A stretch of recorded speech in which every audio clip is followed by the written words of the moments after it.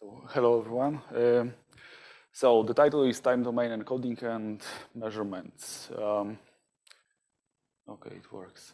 So this is the outline of my talk. I'll be talking about quantum communication based on both polarization and frequency entanglement. So the main goal is to improve the distance of quantum communication by using the resources that we have at hand. So sometimes those resources are not that obvious. Okay, so let me start with a brief introduction. So this is a, let's say, generic setting, experimental or practical setting in which we have a parametric down conversion source, the source of a source of photon pairs, and we want to distribute, let's say, quantum key to Alice and Bob. We use fibers as quantum channels, and yeah, in the end, we want to perform a quantum key distribution or a quantum communication protocol. There are some problems in practice related to physical implementation. So those channels, like fibers, they have some limitations, like chromatic dispersion, and also detectors are not perfect.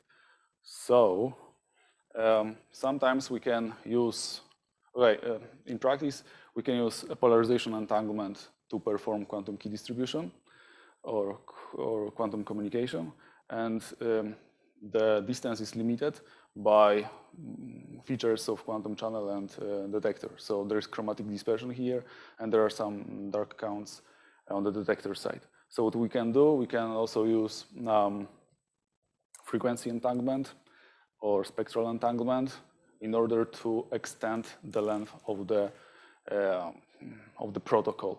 So it means that by using time-resolved measurements, we can narrow down the wave packet duration, and this way we can filter out some of the noise. So in this case, this is just introduction, so that's going to be very brief. So this is the key generation rate as a function of the distance, as a function of this guy here. And as you can see, if there is no entanglement, then let's say the distance is of the order of 150 kilometers. If we use time stamping, if we use time-resolved measurements, we can let's say significantly improve this distance. So again, the problem is the dispersion here in fibers, because dispersion stretches the temporal mode of the result of the photon which travels through the fiber. But yeah, let's assume that SPDC source is on one end, and we want to send a key or a photon to let's say to Bob. Then it turns out that we still need some chromatic dispersion in order for this protocol to work. So let's assume that this distance here is of the order of 200 kilometers, and yeah, on this axis we have the distance, we have the length of this fiber. So as you can see, there is in this range of distances of the length of the fiber, quantum key distribution protocol is not possible. If we have too much of the fiber here, then again it is not possible. So there is a well-defined range of length of this fiber that allows to perform quantum key distribution in this case. Okay, so those were two examples where something that people from telecommunication does not like, which we do not like, which is chromatic dispersion, which we use in favor of those protocols. So what else can we do with that? So this is actually the main topic which I want to explain. So this is work with Cornelius and Jack Kasperowicz, who is a PhD student working with me, and two postdocs, Artur Czerwiński and Mikołaj Lasota. So the basic scheme is depicted here. So this is a classic scenario in which we have time bin encoding. So let's say we have one wave packet which we say is 0, the other one is related to ket1. In practice, this is in the time domain, so we use these let's say Gaussian profiles to describe them. So what are the basis vectors? Those are defined here. So as you can see, those functions are Gaussian, so the overlap here is close to 0. So in theory, this is not 0, but experimentally, that can be arbitrarily small.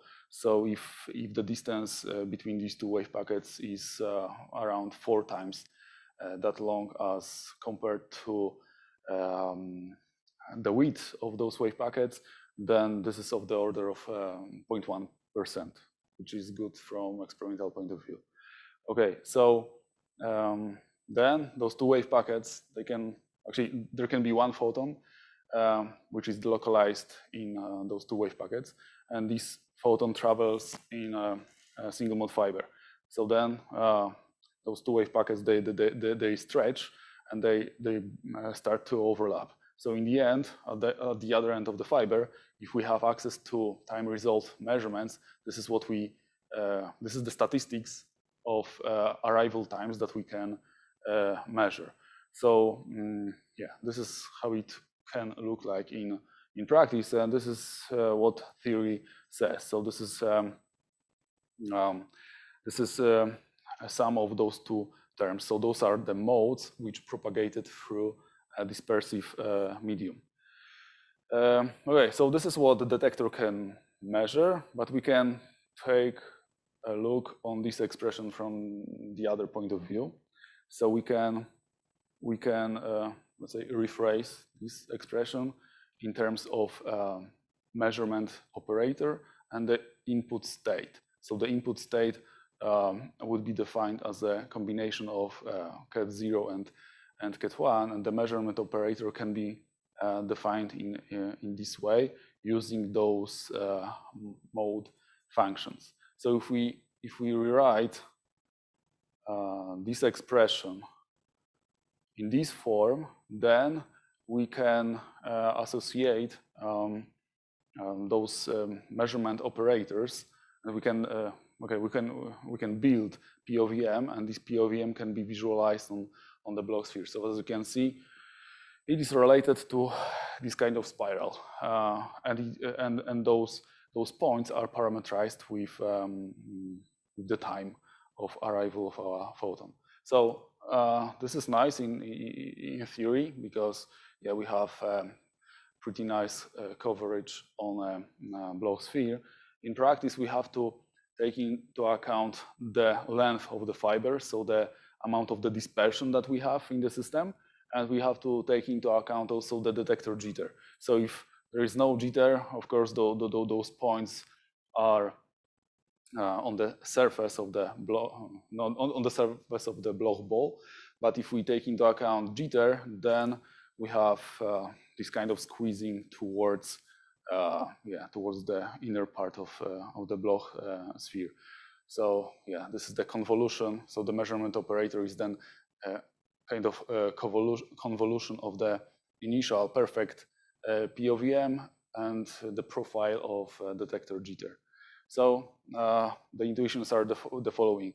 If we have too much dispersion, so the dispersion squeezes that spiral in this direction, and timing jitter of the detector squeezes that in this direction. Okay, so what can we do with those measurements? Because yeah, in practice, if we have too much of the dispersion, then as you can see, those points which represent POVM, they are very close to the equator of the block sphere. So it means that this POVM is more sensitive for the phase of the state.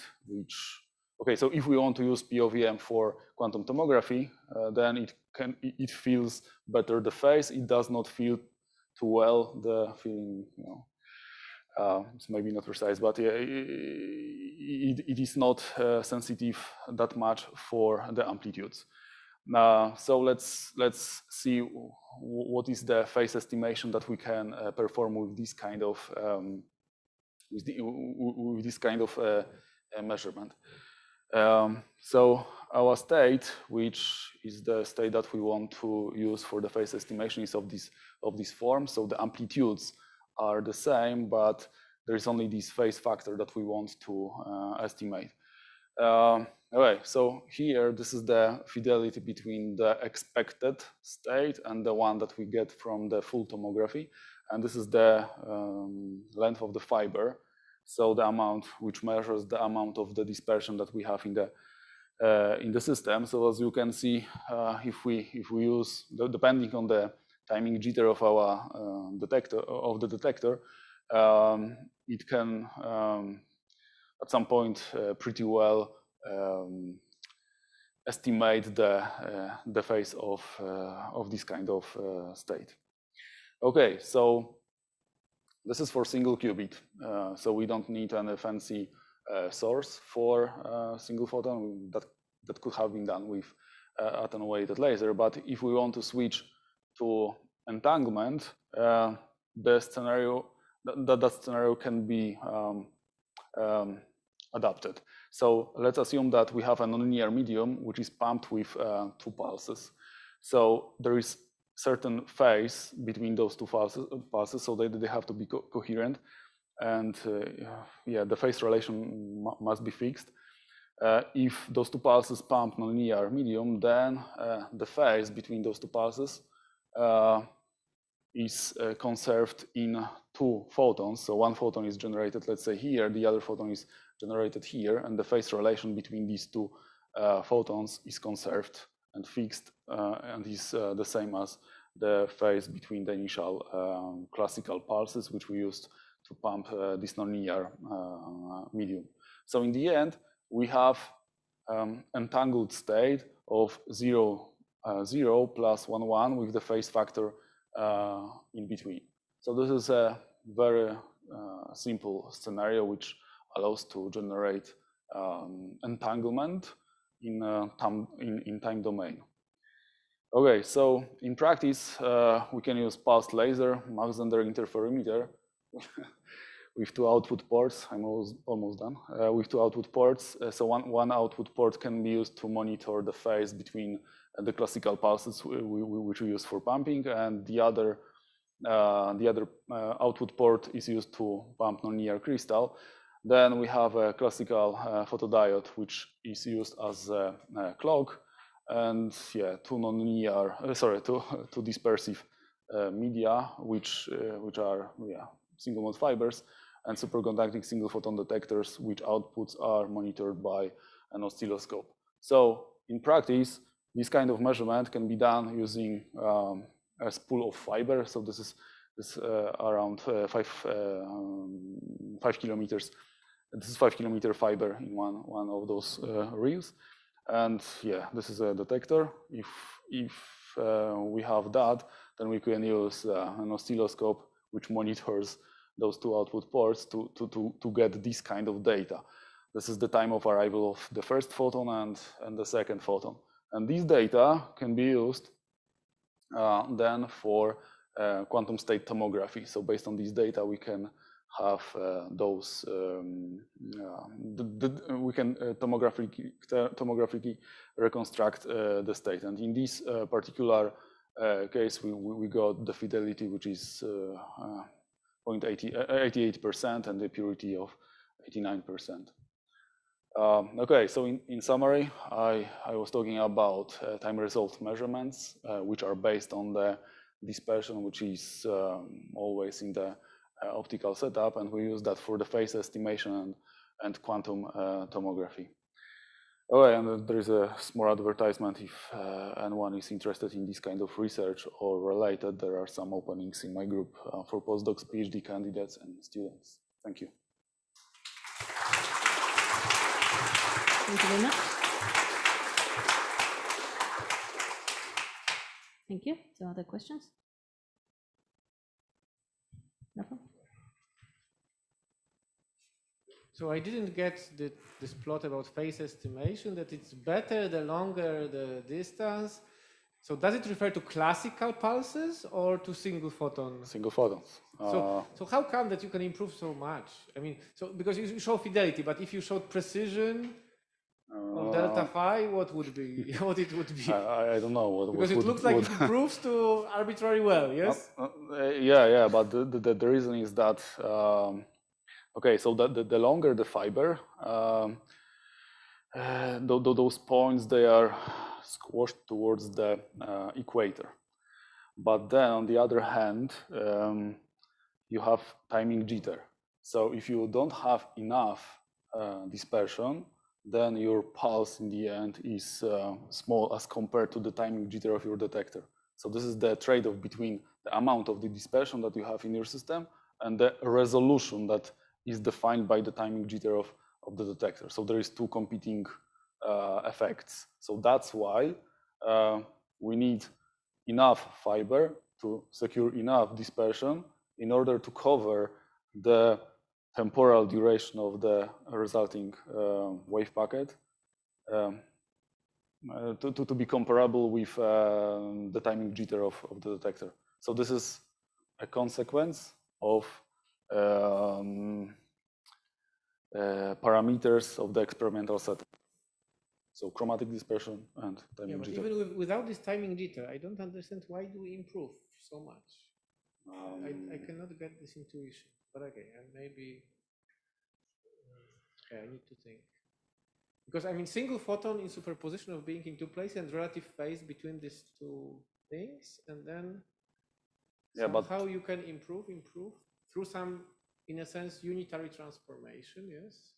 Yeah, but at the beginning you don't have any resolution, right? Because your pulse is very small in time. So then you have to, let's say, sample your pulse, your wave packet, and you don't have enough resolution. Yeah, but if I just look in Hilbert space, like like a vector, and what happens?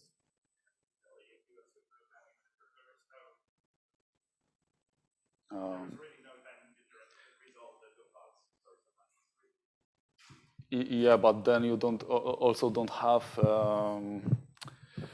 where is that? So what I said, just if there is anyone listening online, is that when you have no timing jitter, then you can resolve already the 0 and 1 by measurement in time. But then you have no phase information. Yeah, exactly. But then you have no phase information because your measurement is not sensitive for the phase. Because maybe I should need tell some that dispersion to get the phase relationship. Yeah, because then you are sensitive for the north.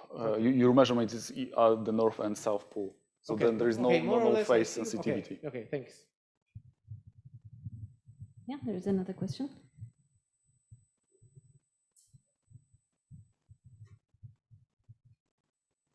Thank you.